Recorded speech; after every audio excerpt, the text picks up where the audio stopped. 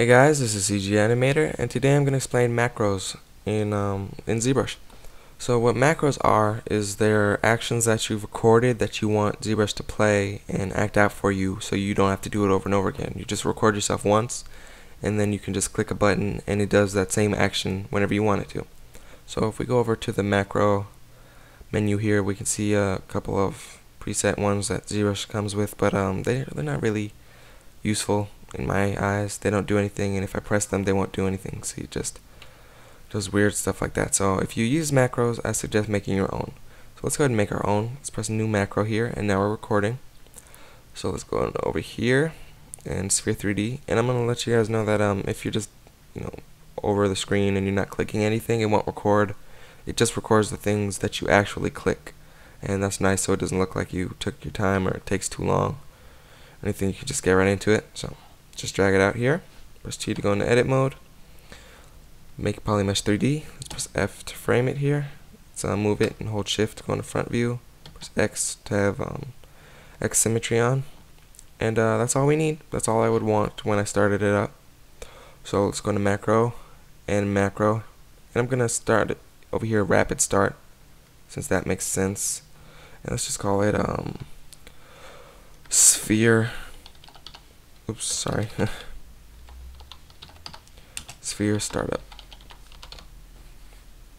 Save it.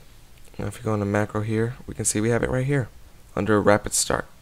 So if we press T and to get out of edit mode and control N to clear the canvas, go into macro here, select it, and plays it out for us.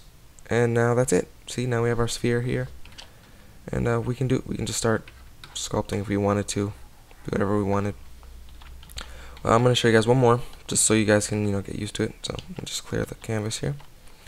So macro, new macro.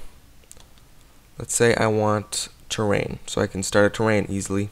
Just bring that out, bring it here, T to go into edit mode. Let's go into front view here, F, X. Well, I wouldn't want X symmetry since terrain wouldn't be symmetrical.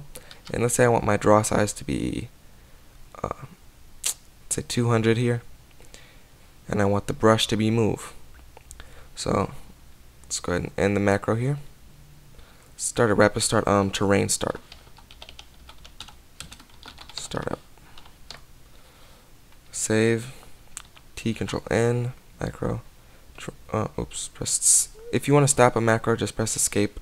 Control. Let me get out of this here. So let's load our terrain startup here, and it'll do it for us. And you see we've got the move brush, and our brush is up to size 200. And I didn't make it a polymesh 3D, but you guys get the picture. And that's all there is to making macros. And it's I don't really take use of it, but once I get more models and I see more of the style that I like, I'll probably start making some macros. So that's it for this tutorial, and be sure to watch future ZBrush and Blender tutorials. And thank you guys for watching this one. Alright guys, thanks.